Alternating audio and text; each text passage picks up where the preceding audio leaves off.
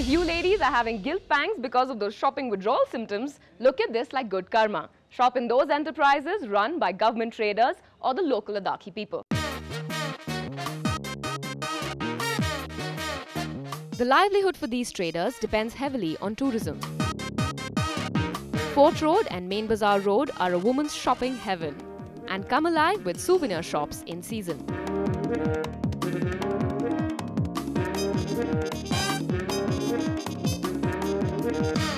Any shop you walk into in the markets of Leh is crawling with wonderful treasures like the ones I have lined up here.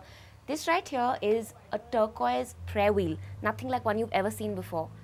That's a jade and silver goblet. That's pure jade and silver. And though it might be a little bit expensive, but it's totally worth the money.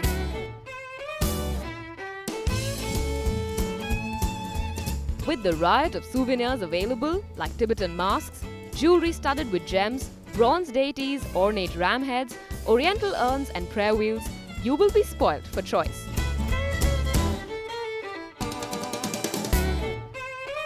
The Pashmina shawls have enough variety to keep you busy for hours, and the exquisite Kashmiri silk carpets are a speciality. With up to 1000 knots per square inch, these richly colored weaves feel like liquid silk and are worth the money, even if they are exorbitantly priced. But if you're looking for a cheaper option, head to one of these Tibetan markets that spring up on every corner of the main market.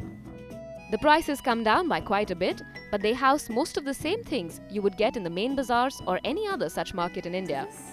Singing bowl? Sing? It works! The bowl sings! How much is it for? It's 1,500. 1,500? Too much to make a bowl sing. Thank you, Julie.